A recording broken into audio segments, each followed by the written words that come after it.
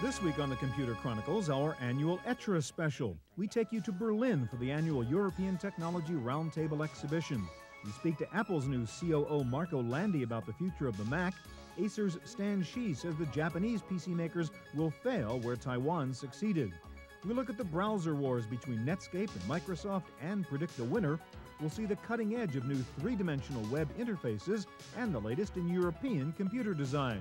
A look into the future, the next 6 months, coming up next on the Computer Chronicles.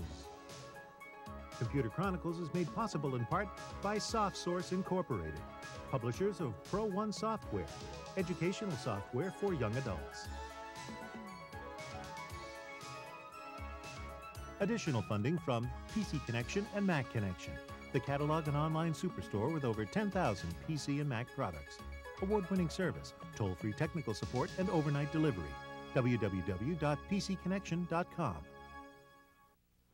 This year's ETRE conference is being held in the former East Berlin, a city which is virtually being rebuilt from the ground up. In fact, there are more than 600 major construction sites in East Berlin.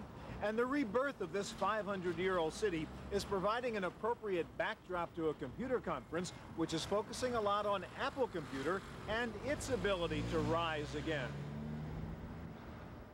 One of the keynote speakers at ETRE was Marco Landi, the new Chief Operating Officer at Apple. Landi came to Apple from Texas Instruments, a very different kind of company. I asked Landi if he was shocked at the different business culture he found at Apple. I cannot say shocked, but certainly I was mainly surprised because all the decisions had to go up to the top management.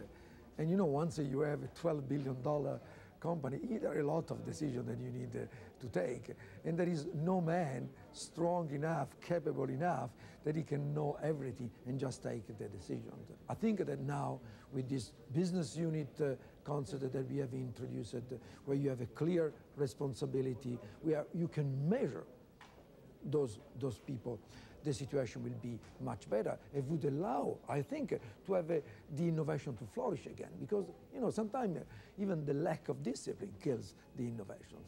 The challenge for Landi at Apple is to add discipline without harming innovation. You need solid business processes. You need to make sure that you know where to focus, and you know who is responsible of that specific part of the business. So you need to make sure that you have accountability, measurability, responsibility. But in the meantime, I wanted to maintain that level of innovation, creativity, desire to excel that has been in the chromosome of Apple for a long time. But despite Marco Landi's enthusiasm, there was a generally negative view here about Apple's future. I don't have a good feel for it. I mean, I've been a long-time fan of the Mac. Obviously, my background was at Xerox, and many of the ideas which we developed at Xerox were actually taken over in the Mac, and so I grudgingly became a Mac user.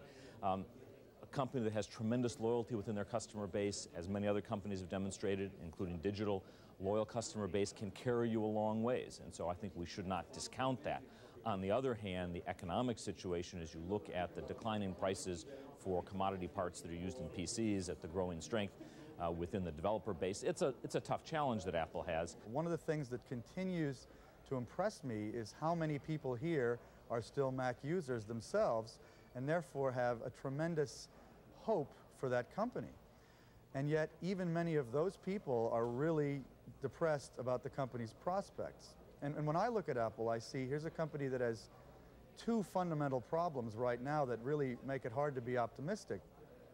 And one of those is that they have bad short-term results. They're losing money right now. And the other is they don't have any really clear, apparent long-term strategy. And that's a pretty bad combination. Today, my perception is that the market for Apple is bleak. It's bleak because they don't have the momentum, and the momentum is elsewhere. It seems that the jury has been out for a while about Apple incapacity to recreate itself. However, we must remember that Apple has gone through a lot of those problems before and has been able to keep its following. The problem is that the following is shrinking day by day, and even the strongest followers are starting to question whether they should remain with Apple.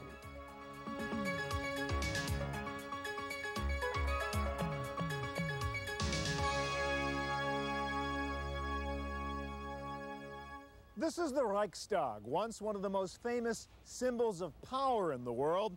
It's now being rebuilt, of course, but the Germans here ran the Third Reich, which at the time was considered an invincible world power. Of course, in those days, world power was defined more in terms of armies and control of land. Today, power is defined more in global economic terms. Today's seemingly invincible global economic power, certainly in the computer industry, is Microsoft. I have always been a believer that Microsoft fundamentally has a positive role in the industry, because no matter what you might say about their predatory business practices and their potentially illegal behavior, they have created this industry in some respects by their pure promotional energy and by Bill Gates' personal promotional energy. I think that's a huge contribution. One of the hot topics at ETRE was the Microsoft Netscape competition and Microsoft's sudden turnaround on the whole Internet issue. In general, Microsoft got high grades for responding to the Internet wake-up call. I think they were slow to recognize the impact of the Internet, and as happened before, they were quick to respond. Once they decided to respond, they moved very quickly. Much like the old IBM, you know, they came to market late. They came to market initially with a product which was not as good, but they've been building up their market share, building up their presence. They've been able to deploy resources on the problem as only Microsoft can, and they're obviously a very serious player. Microsoft has had an amazing turnaround, and it's probably unprecedented in the history of companies of that scale and of that degree of influence in an industry, that they've changed their entire corporate focus as much as they have, away from focusing entirely on Windows and moving toward focusing on the Internet. I don't think they've completed the transition. I think they still have big challenges ahead of them. Though Bill Gates is the man many techies love to hate, he generally gets personal credit for the quick Microsoft turnaround on their Internet strategy. If it had been a company which was not as strong and as strongly controlled by Gates and by his charisma, it would have been totally impossible. It would have been impossible in almost any other company, even including the company which is controlled by someone like Larry Ellison. He's the only guy in the industry which was able to say, to give an order to his people, and those people have been marching since then towards the Internet. The other hot net topic here was the battle of the browsers between Microsoft and Netscape. And while startup Netscape now has the lead, Alex Vieux believes that Microsoft will eventually prevail. People were saying NT will never succeed a year ago, and now today it's not even an issue. Tomorrow it will be a Microsoft control world, from NT at the top, Windows 95 in the bottom, and the mobile business where Microsoft will be there, and the Internet with Explorer. Because I do believe that in the Netscape-Microsoft battle, Netscape will not survive. Netscape will be to the Internet business what Apple was for the PC business. There will be a minority player in a big boys game. People will love Netscape, but people will use Microsoft. This is now perhaps one of the most famous symbols of freedom in the world. It's the Brandenburg Gate, which used to divide East Berlin from West Berlin. In fact, had you come here about 10 years ago, you would have seen the famous Berlin Wall there, dividing this once split-up city. That wall has come down, of course. In fact, many walls have come down over the past couple of years, virtual walls which had confined and restrained the free flow of information. These walls have come down largely in the wake of the Internet. 2 years into the Internet revolution, the talk now is about the problems on the net and the need for better interfaces, more bandwidth, and better servers. One of the new players in the server arena is Tandem. For years, they have provided the infrastructure for mission-critical online transaction processing to banks, airlines, and hotels. They are now ready to step forward and bring some new power to the web. Well, we will start to produce what we call, let's call them Internet servers.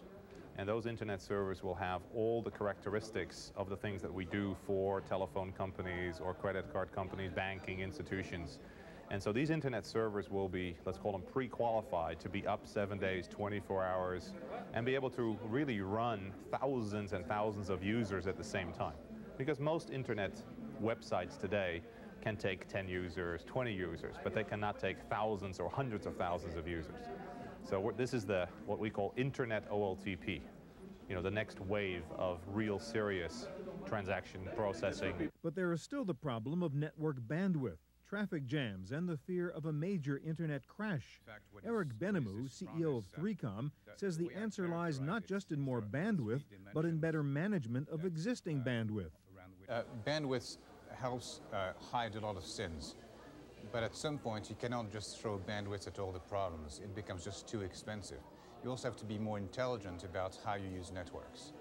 A good analogy is, in fact, if you think about your telephone service, most people who subscribe to a telephone service have to select a plan that the telephone service providers offers. Your choice of a plan is actually used by the telephone company to essentially figure out what your usage patterns are and to manage their own telephone network more intelligently, to inject the bandwidth where they need to, and to move bandwidth around the network at different times of the day. That concept is commonplace in telephone networks. It has not been used in data networks. The real issue on the internet is still, how do you make money? I think people who have been out trying business models on the net are beginning to think that there may not be a single solution, which is not surprising, but that in fact it may require a number of revenue streams to keep a website going, because any one of them is quite thin. If you look, for example, at advertising, the total amount of money spent on advertising on the web last year, 1995, was equal to the amount of money spent in the United States on signs on top of taxi cabs.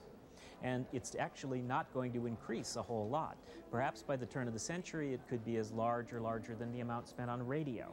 But even that does not support an industry anywhere near as big as the one we're starting to scale up. So advertising's not a solution, transactions are not by themselves a solution. It may turn out it's a mix.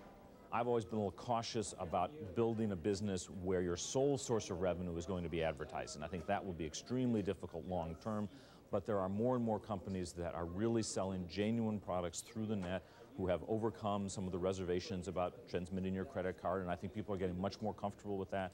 I point out to everybody you're at much more risk when you use your credit card at a restaurant than when you give your credit card out over the telephone.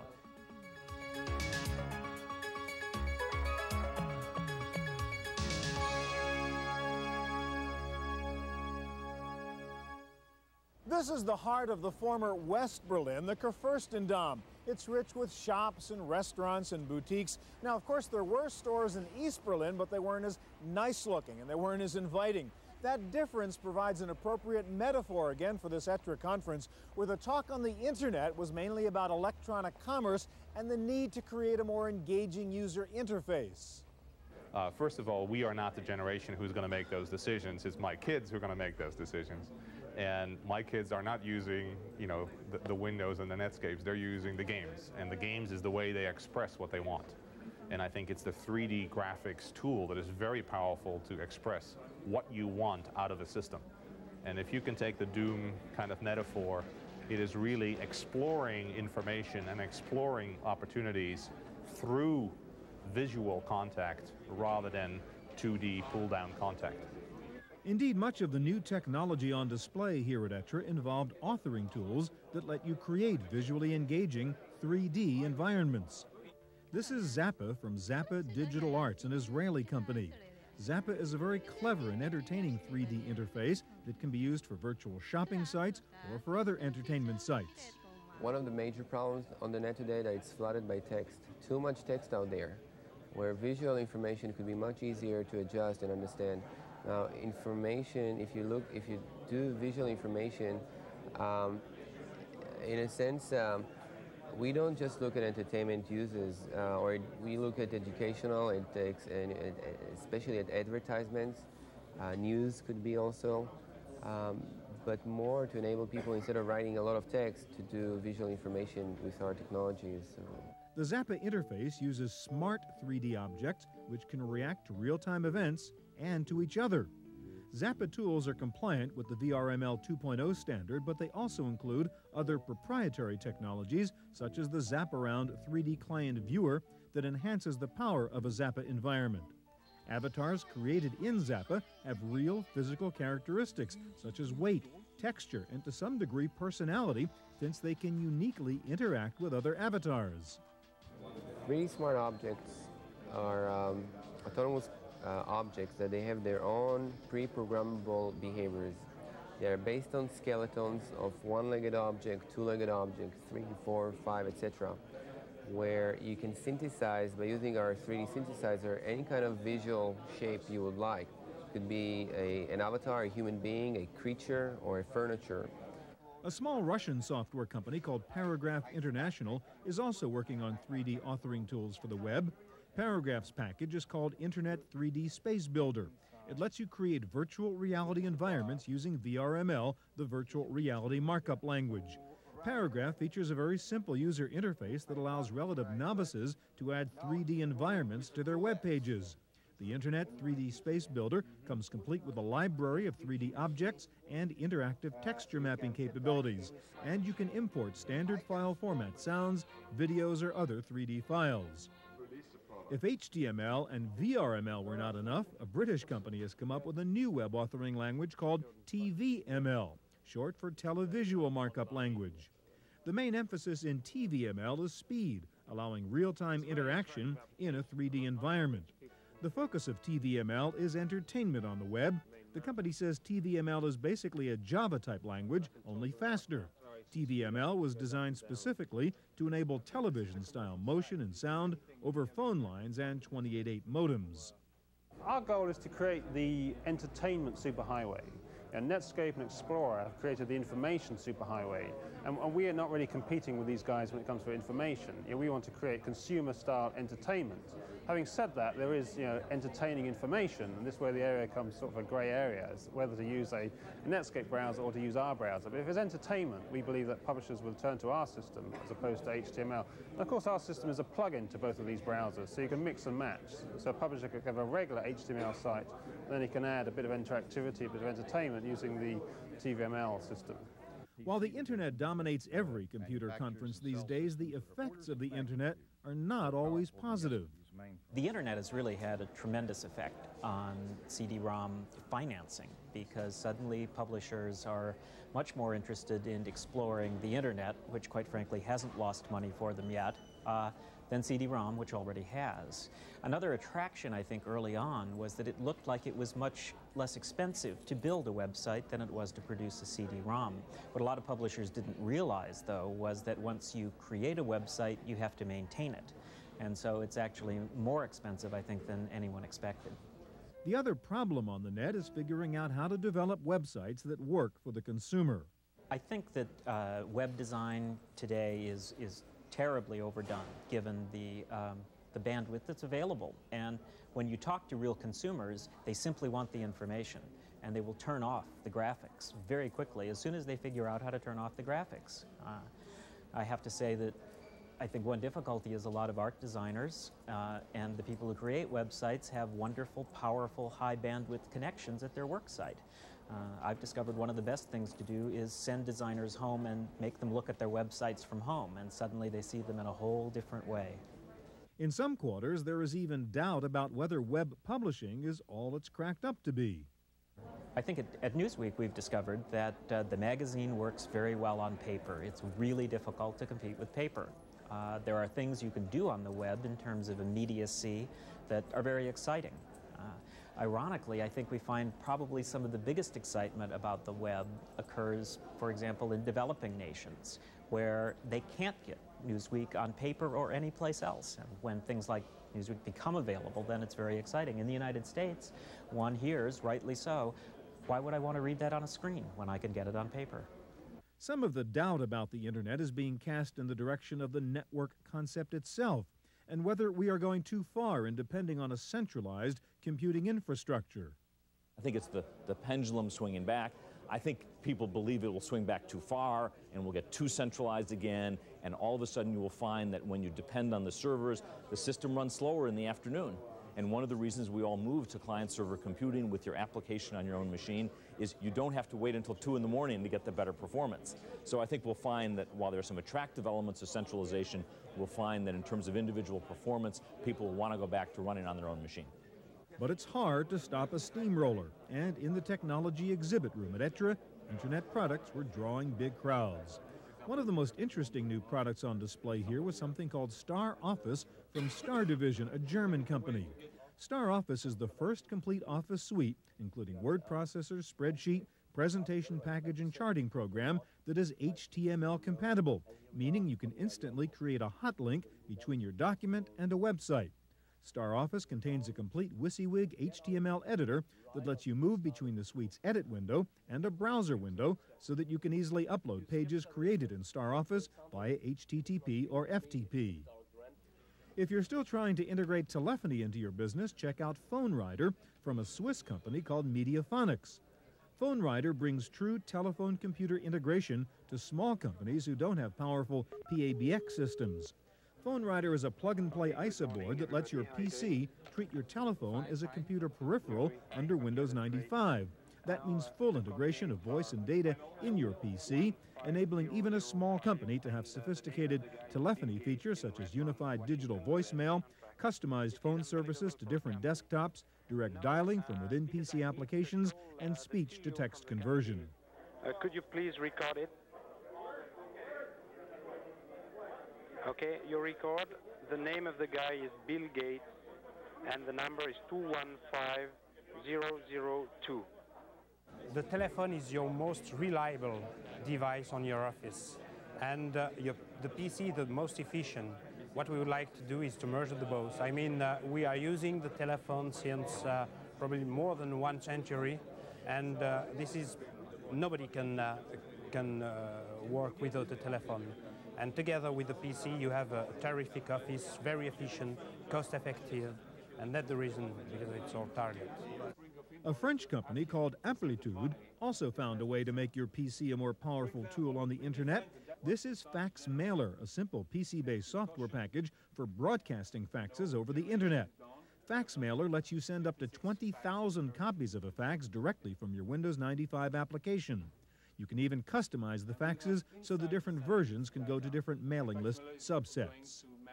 An Israeli company called Tegrity Incorporated has come out with an innovative new product called the Digital Flip Chart that uses video capture software to turn a projected computer screen into an interactive control device. Video cameras sense the change in the reflections from the screen and then interpret those visual changes as computer commands. That means a person making a presentation or presiding over a meeting can interact with the computer simply by touching the screen. The digital flip chart can use computer-generated images, or you can use pieces of paper projected through the system's visualizer camera. The software also lets you record and document the meeting as a series of computer pages and images so that others can later see exactly what occurred during the meeting. And a French company called Source Development is reinventing the traditional desktop to bring it into the computer age. This is the Modula Executive Desk Blotter that includes a keyboard, a flat-screen computer display, stereo speakers, a microphone, and a touchpad mouse. The Modula Electronic Desk Pad means a zero-footprint computer on your desk and a natural integration of keyboard, computer display, and paper. The Modula Desktop connects to your PC using a single multifunction cable.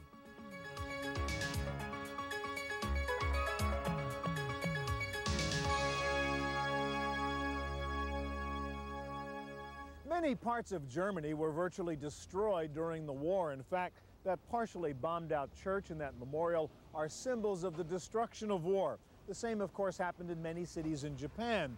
Both Germany and Japan came back from that destruction to become global economic powers, but not in the PC business. And one of the interesting topics at this ETRE conference was the effort by several large Japanese companies, once again, to sell desktop PCs in the United States. I think what's happened is that you've had some of the biggest commercial corporations in the world finally recognize that the PC and technology and the network is changing the way business happens. And if they don't get a position in this new world, they risk losing other businesses in which they also have very profitable presences. So you now have 5 huge Japanese electronics companies, Hitachi, Fujitsu, NEC, Sony, and Toshiba, all attempting to either enter the PC business for the first time or radically improve their role in the PC business. But will the big Japanese companies do any better this time around? Most experts are betting against it. We have seen a number of companies who have asserted that they can come in and sell these under the brand name and through the same process as video gear and audio gear, for example, using a well-known brand name such as Sony, but there are others, and selling through Circuit City. And you can try to build a business model along those lines. I think what we've seen in contrast is that most consumers, in fact, appreciate the opportunity to look at a wide array of products. They're fairly knowledgeable consumers.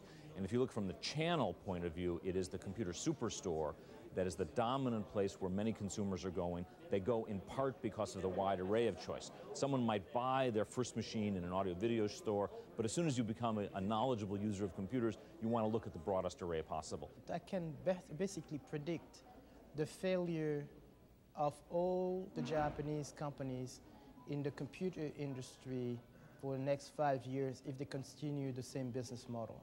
It's not by plugging a lot of millions of dollars, it's not by plugging a lot of Japanese employees who will start working overseas that they will change the significant issues at stake.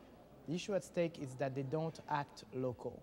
The real issue is that they don't understand the local habits, the local marketing imperatives.